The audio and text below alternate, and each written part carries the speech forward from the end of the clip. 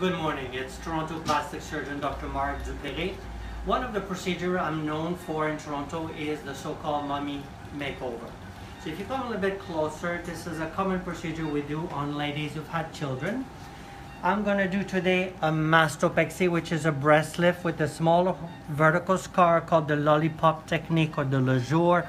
And I'm going to put a nice implant, 365 cc's, to give her back the volume and the perkiness that she had before childbirth.